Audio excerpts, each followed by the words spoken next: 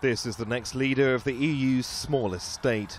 Robert Abela is one of the ruling Labour Party's fresh faces, elected to Parliament in 2017. Malta's been rocked by scandal at the highest levels of government. Abela must now restore trust in power.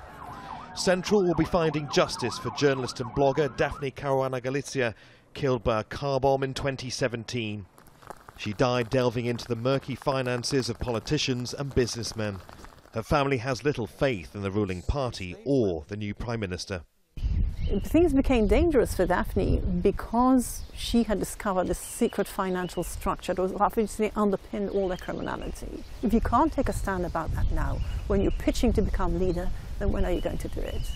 In November, one of Malta's richest businessmen, Jürgen Fenech, was arrested and charged with being an accomplice to the killing. He denies involvement.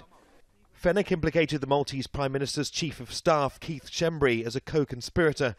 He stood down amid reports he'd been questioned by police in connection to the murder. 2 other cabinet ministers also resigned. All had been investigated by Caruana Galizia for corruption. The revelation sparked anti-government protests. Prime Minister Joseph Muscat bowed to public pressure and resigned, starting a race to replace him. Recent scandals have led to a political awakening here in Malta, but despite recent protests, support for the ruling Labour Party remains strong. But even amongst its supporters, there's a feeling that Malta has a serious image problem. A European Parliament delegation accused Muscat of being either naive or complicit in the journalist's death.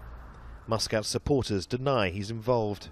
The European Parliament is made of politicians who have their own political agendas. I don't think that Muscat is naive, and I don't think that by elimination, therefore, that makes him complicit.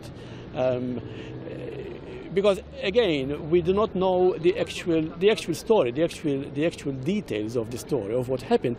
The investigation into Caruana Galizia's murder is ongoing. A trial months away. The net is closing in on her killers.